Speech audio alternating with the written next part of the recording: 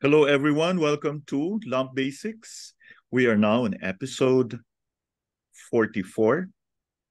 Let's welcome our first presenter, Sardino Viniero, Certified Associate Acupuncturist from Legazpi. Good afternoon, Sardino. Okay, good afternoon, Doc. Good afternoon po sa lahat. Now we continue with lump basics. We have the tower diagrams. While describing the imbalanced states, we need to understand the terminology used so that the treatment aspect becomes clear to us. It would also help us to understand the dynamics of the interrelationship of yin and yang and their extensions. So we have the figure below, which shows the extended picture of yin and yang.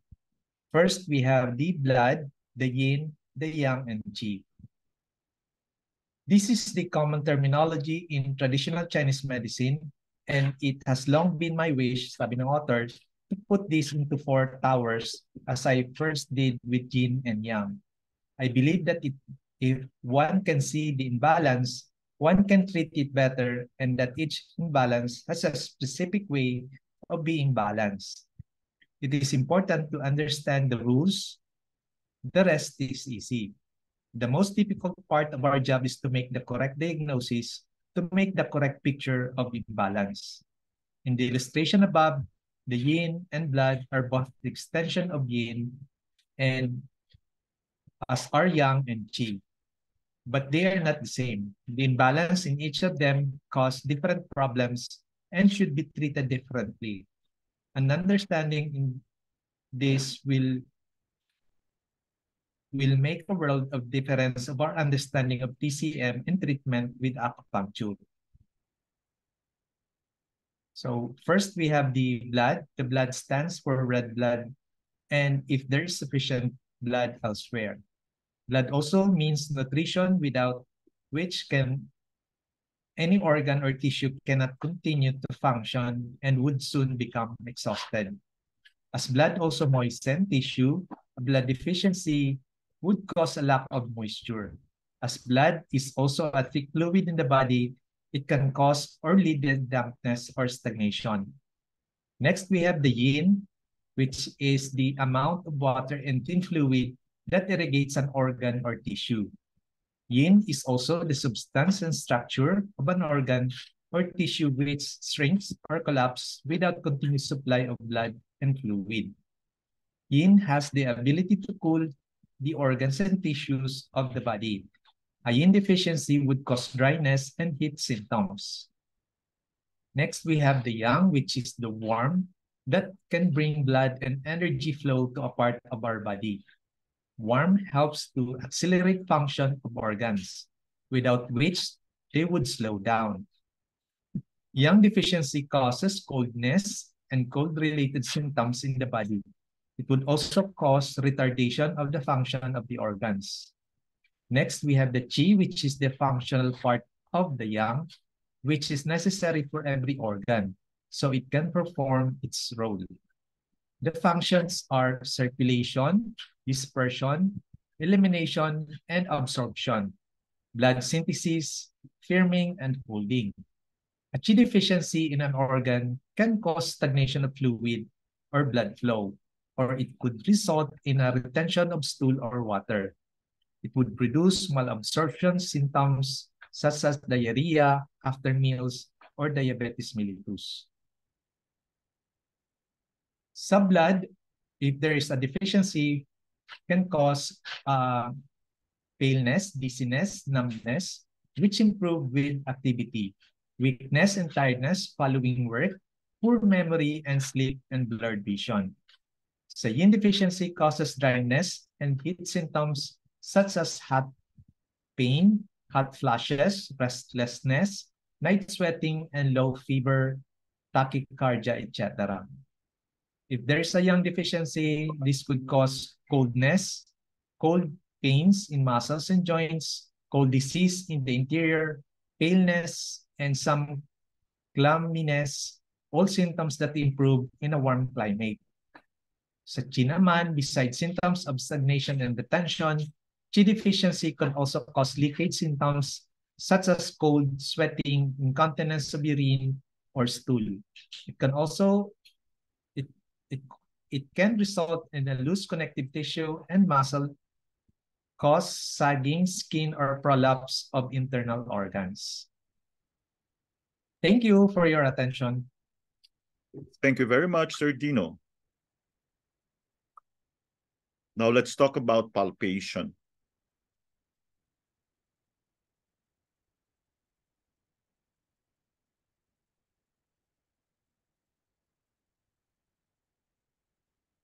Okay, we have started with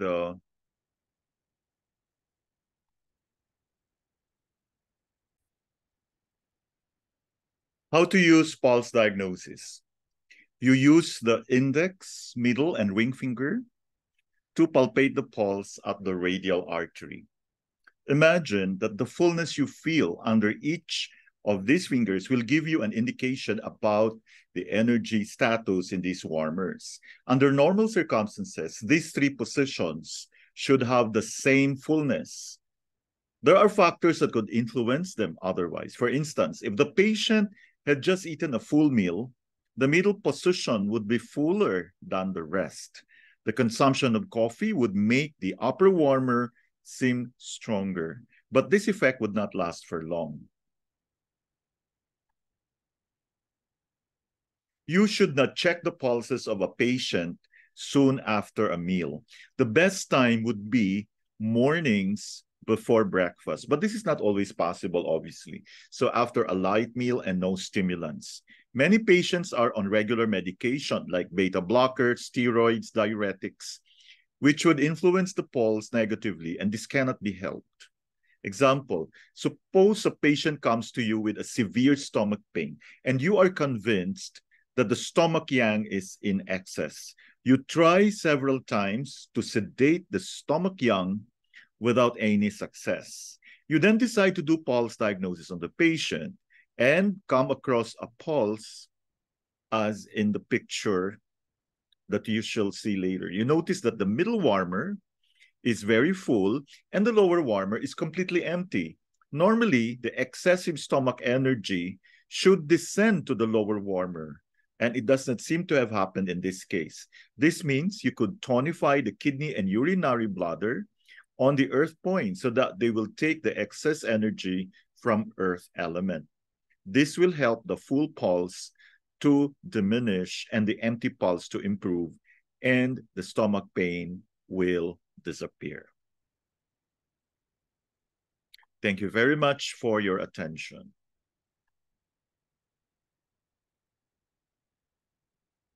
Let us call once again Sir Dino Pinheiro for his presentation. This time he will talk about questions to ask the patient.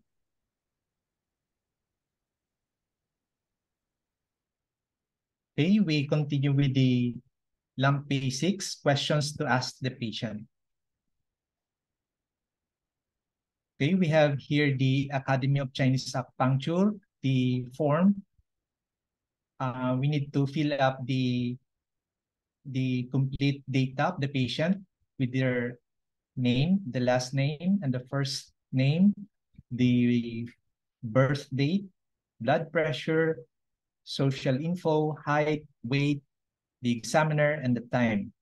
So first, we have to fill up the main complaint, the time, the cause, and what makes it better or what makes it worse.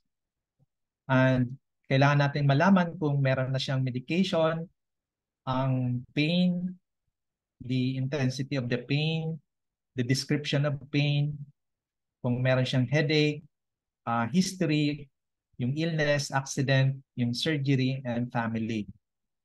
Sa fire naman, if there is chills, fever, speech, mental activity, sa sleep, yung sweat, body temperature, and color. Sa earth, we need to ask about the muscles, the tissue, lips, allergies, yung appetite, and taste. Sa metal, yung mucus niya, nose, throat, sa cold, and cough, and breath. yung stools and skin. Sa water, we ask about the ear, kung gaano po kung may deficiency na po ang pakikinig, yung hair niya, yung quality ng hair, yung function ng brain, sa bone, sa teeth, sa vital essence. We need to ask also about the urination and description ng menstruation. Sa wood naman, we need to ask about the eyes, yung nails niya, yung muscle tone and tendons. Sa reproduction and sexuality, we have to ask kung ano po yung about menstruation, sa reproduction, sa physical examination, likes and dislikes, sa weather, cold, and food. So we have here different elements sa fire, kung hot, red, bitter, kung meron siyang ganon. Sa earth, humid, yellow, and sweet. Sa metal, dry, white, spicy. Sa water, cold, blue, and salty. Sa wood, wind, green, and sour. So every element, mayroon siyang kanya-kanyang description. So we could ask the patient if meron siyang presence nito, may excess or deficiency. We need also to know about the tongue description, emotions, sa pulse, sa left and right. And so formulate tayo ng TCM diagnosis.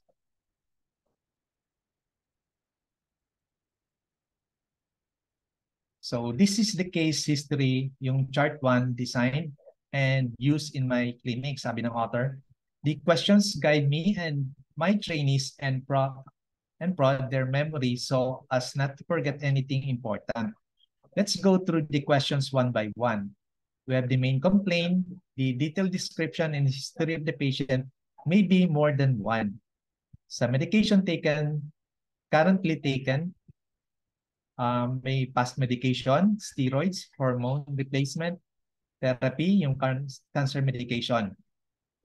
Sa patient history and relevant family history, yung past illness, yung surgery, accident, etc.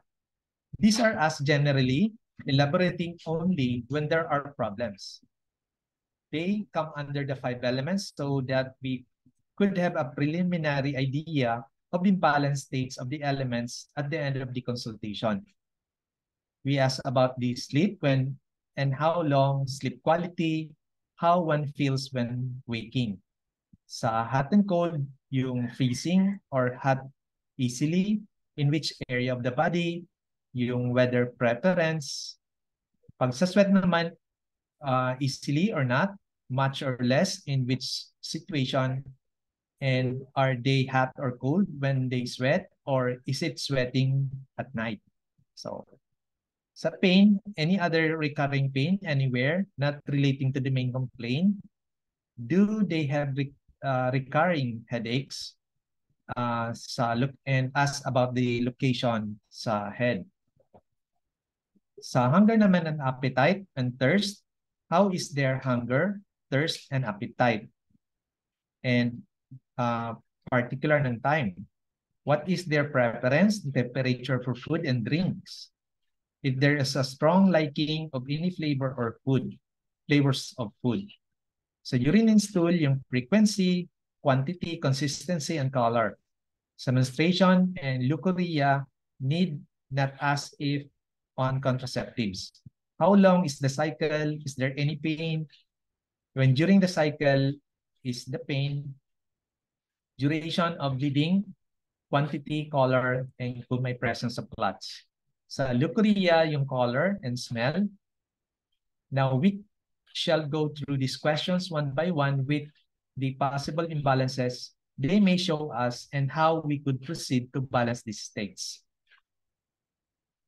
So, thank you po for listening. Thank you very much, Sir Gino. Now let's continue with the diseases of the earth element. Let's talk about mastitis. This indicates damp heat in the spleen and stomach.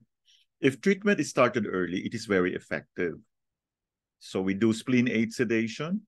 Spleen 8 is cheek cleft point, so used for sedation in acute situations. Stomach 40 is the luo point. So this is good for edema. And pericardium 6, which is the area distal point for the thorax. Procedure: insert 2 needles obliquely, both above and below the inflamed area of the breast on 1 meridian, kidney, stomach, or spleen, depending on the affected area.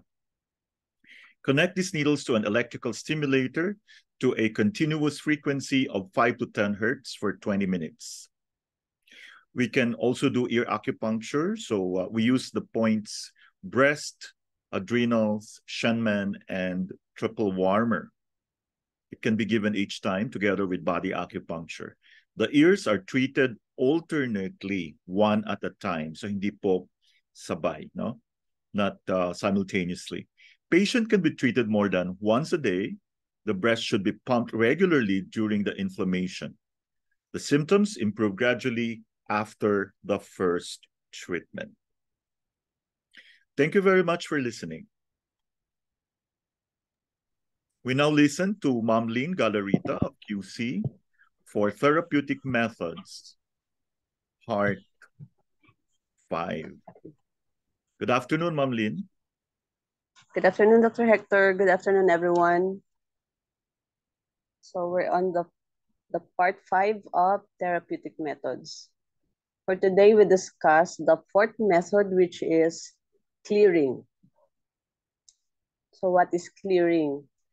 It is known as the febrifugal approach, or febrifugal means acting against or preventing fever. So in contrast to warming, which is for cold syndrome and used to dispel pathogenic cold, clearing is to clear off pathogenic heat for resuscitation for heat syndromes. So heat syndrome should also be treated by swift needling. Internal pathogenic heat must be cleared off. So for dispelling pathogenic heat, we use GB14, Li11, and Li4, which are needled with reducing method. Here we have examples of condition where there is pathogenic heat. One is heat exhaustion, and the other is heat stroke. In heat exhaustion, there is paleness, tiredness, weakness, dizziness, headache, fainting, muscle cramps, heavy sweating, nausea, or vomiting.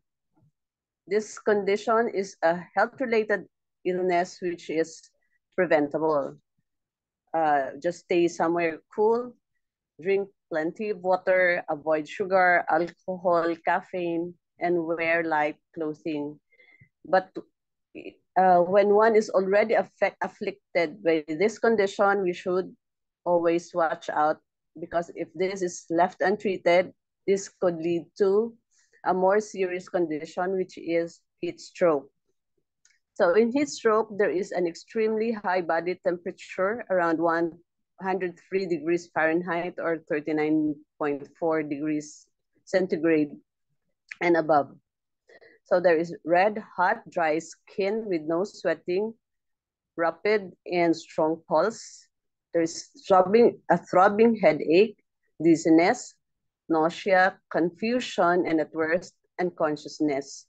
If we see a person with these signs and symptoms, we should seek immediate medical attention, for this is a life-threatening condition.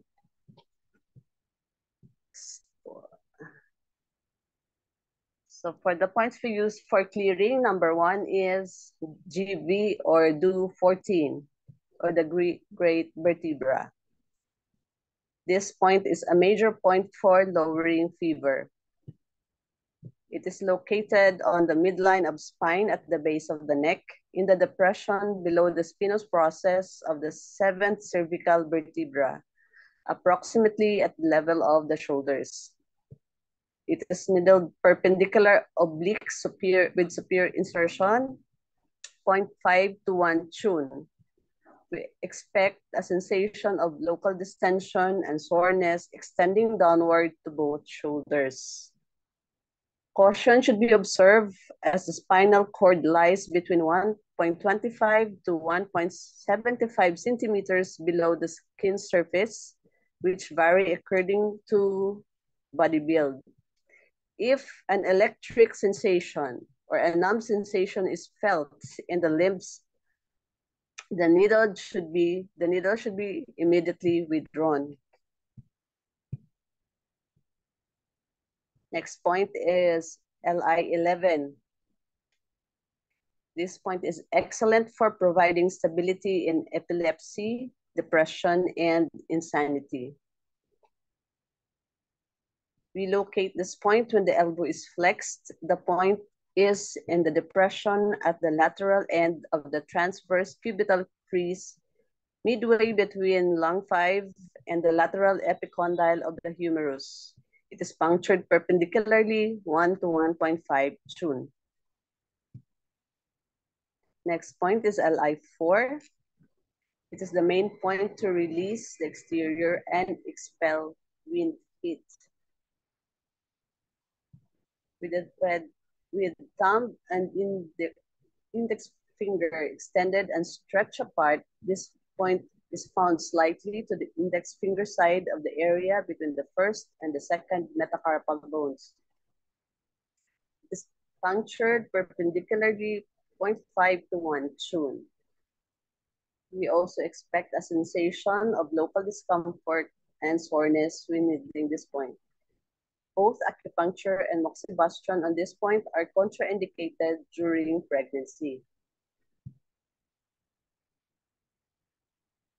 Now, for heat syndromes in Zangfo organs, Jing well points and Ming spring points of affected meridians are needled with reducing methods or bloodletting. So the Jingwell points in the hand are lung 11, LI1, pericardium 9, triple warmer 1, heart 9, and stomach 1. On the foot, we have spleen 1, liver 1, stomach 45, kidney 1 on the sole, GB 44, and bladder 67. So for bloodletting these points, we may use the lancing device usually used for taking blood sugar.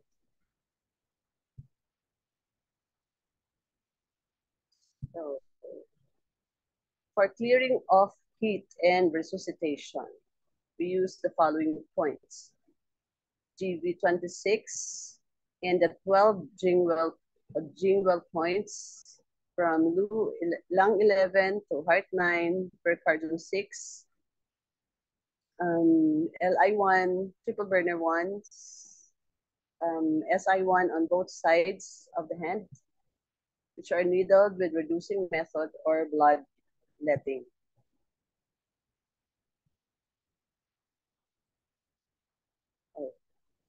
GV26.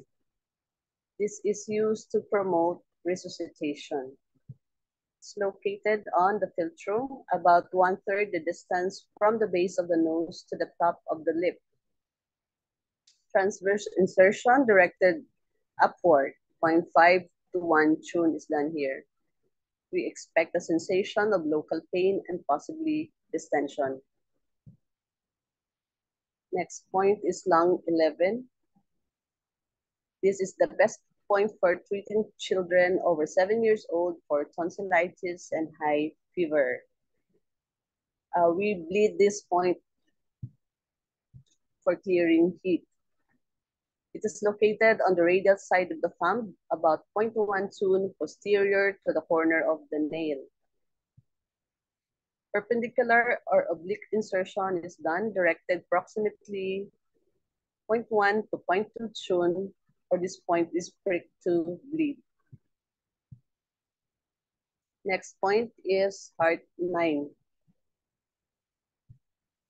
This point is bleed for heart attack or severe sore throat. It is 0.1 tune from the base of the little fingernail at the radial side. Straight insertion is done, 0.1 to 0.2 tune or prick to bleed. Next point is pericardium 9. This point is suitable for restoring consciousness. It's also good for emergency treatment. It is in the center of the tip of the middle finger, and needling is done perpendicular or oblique, 0.1 to 0.2 tune. This is also prick to bleed. Next point is LI1. This point is effective in excess patterns to remove obstructions quickly. It's about 0.1 tune from the base of the index fingernail at the radial side. Needling is done through straight insertion, 0.2 to 0.3 tune, or prick to bleed this point. Next point is triple burner 1. It is a resuscitation point, and this point is also the gate of entry. So if this gate is closed, the sanjiao or the triple burner will fail, and all of the organs will fail. So it is located on the ulnar side of the ring finger, about 0.1 tune posterior to the corner of the nail. Needling is done perpendicular or oblique, directed proximally 0.1 to 0.2 tune or prick to bleed.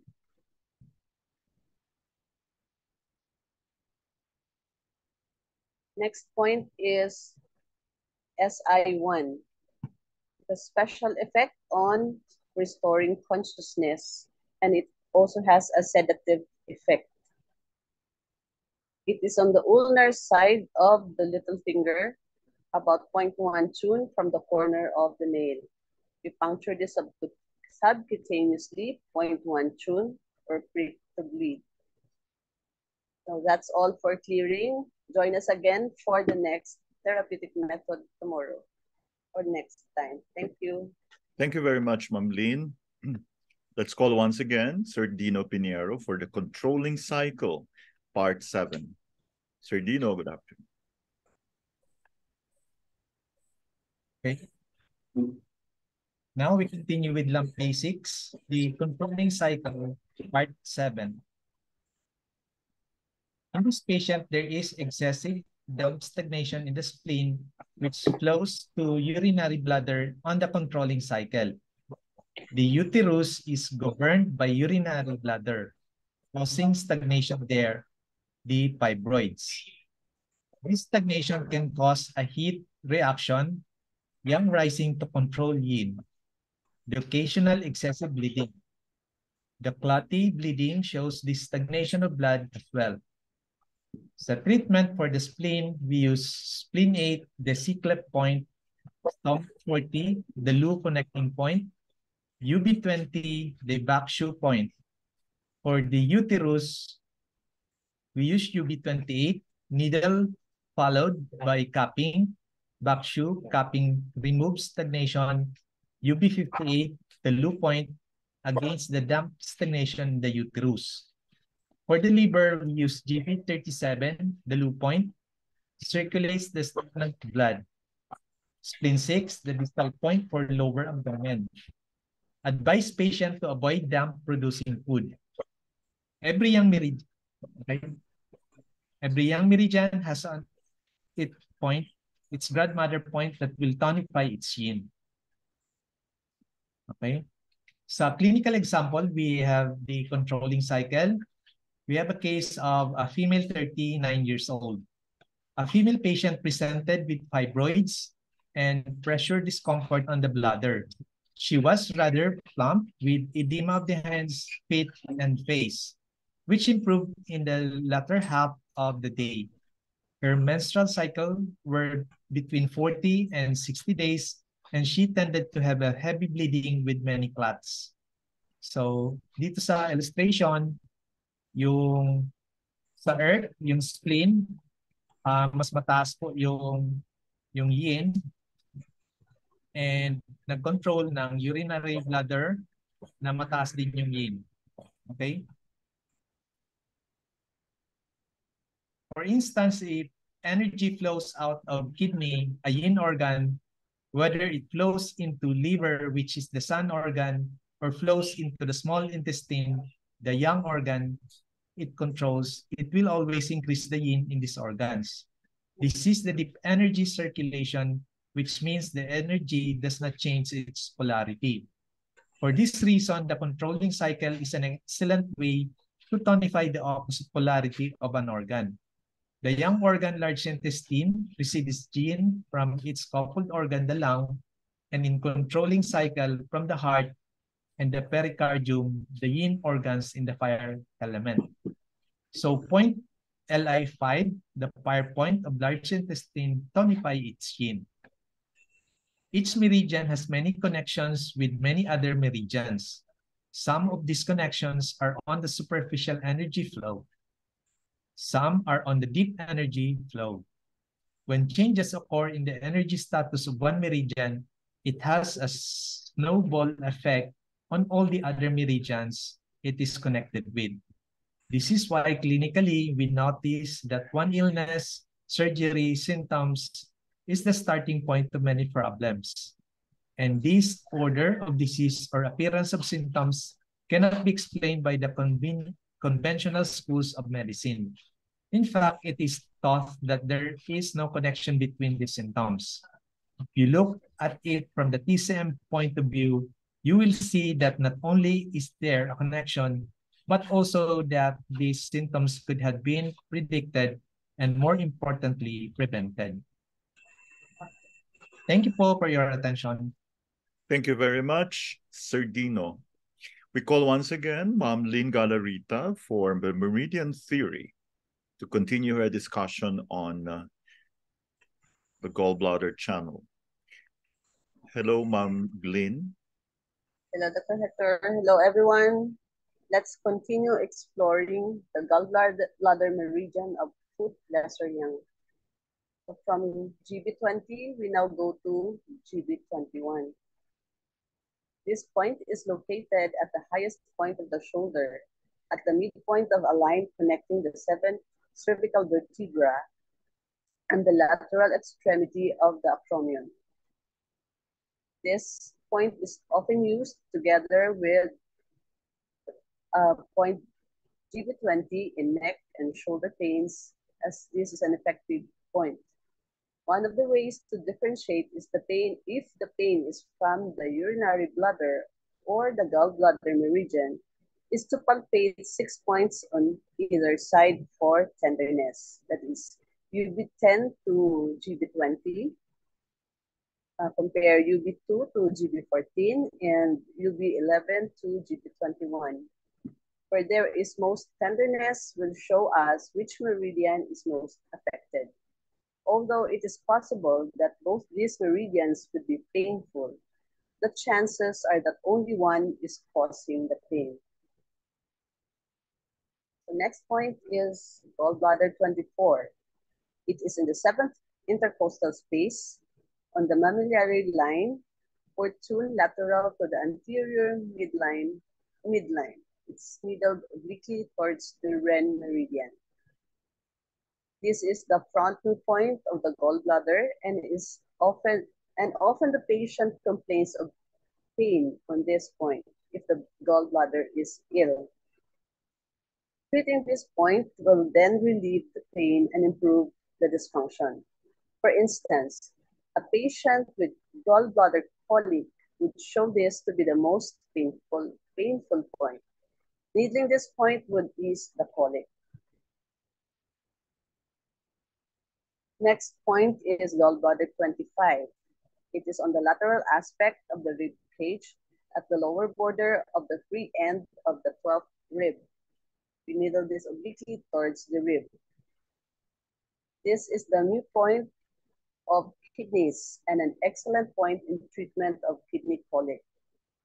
The front new points have the ability to cool and calm the organ and to improve the urine nature. Next point is are GB26 to 28.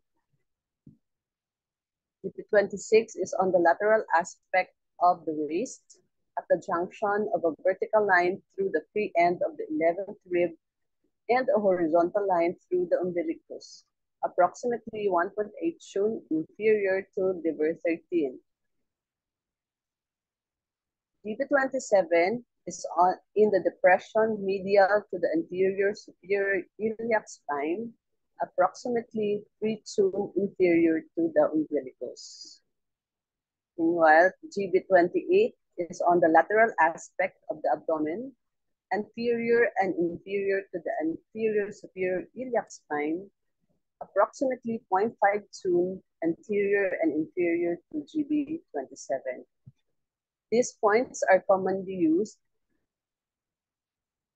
the most common points of the belt channel, which is an extra meridian, which is especially useful for treating belt-like symptoms. For backache that travels from back to front, cutting the body in half, or for tightness around the lungs during asthma, or in band-like headache, or even for half band-like pain, as in herpes zoster or migraine headaches, this meridian would be the appropriate one to use. These 3 points should be given in combination with point GB41, the confluent point of the belt channel. This particular treatment should be given once weekly for not more than 3 to 4 times, and the belt-like symptoms will disappear. This is all for now. Let's continue our discussion next time on the gallbladder meridian. Thank you very much, Ma'am Lynn. Okay, let's go to the last topic. And we shall continue where we left off last time, the Western concept of chronic fatigue syndrome. If the primary immune response fails, enteroviruses can pass to the lungs or large intestine, producing chest infection or gastroenteritis. Inside the intestines, the enteroviruses remain and multiply. That's why they're called enteroviruses, forming a reservoir of infection. From here, they can spread via the bloodstream to other tissues, including the nerves, muscles, and endocrine glands. Enteroviruses have a particular tropism for muscles and nervous tissue. This explains the clinical manifestations of chronic fatigue syndrome, the muscle ache, and changes in brain function. Parvovirus B19 is a virus strictly specific for the human species. It has a selective cell tropism towards nucleated cells of the erythroid series, which are the only permissive cells because not only are they proliferating cells, but also they're among the few cellular elements with a specific cell receptor. The infection is mainly transmitted through airborne contact and is commonly contracted during infancy, when it may be asymptomatic or may present with short-lived febrile episodes. In a certain percentage of individuals, it may be accompanied by rubeola-like exanthem and lesions caused by immune complexes, mainly consisting of arthritic manifestations. So here we have the diagram showing to us the pathology of enteroviruses. So it enters, or it is transmitted via airborne. So it goes into the mouth, causing sore throat and swollen glands. Then it goes to the lungs and large intestine. In the large intestine, where it forms the reservoir of infection. And the effect would be seen in the muscles, the nerves, and the endocrine glands. That's the pathology of enteroviruses. Studies have shown an abnormality of the immune system in CFS that is indicative of a normal response to a persisting virus infection rather than immune deficiency, as in AIDS. Although the virus has been recognized and the immune system is reacting, it is unable to eliminate it. RRF, or the Ross River fever, is an infectious disease transmitted by mosquitoes infected with Ross River virus. The disease is typically characterized by a flu-like syndrome and polyarthritis. The virus is endemic in Australia, Papua New Guinea, Fiji, Samoa, the Cook Islands, New Caledonia, and other islands of the South Pacific. Transmission occurs through mosquitoes, both from person to person and from animal to person. The main reservoirs are kangaroos and wallabies, although horses, birds, opossums, and perhaps flying foxes can also play a role in transmission. Factors affecting immune response in chronic fatigue syndrome include physical or mental stress. So you should always have maintenance acupuncture treatments to prevent this. If you are on immunosuppressants, pregnancy, malnutrition, surgery, immunizations, excessive sport, and exercise. Thank you, everyone, for joining. We hope to see you again next time. Thank you, everyone.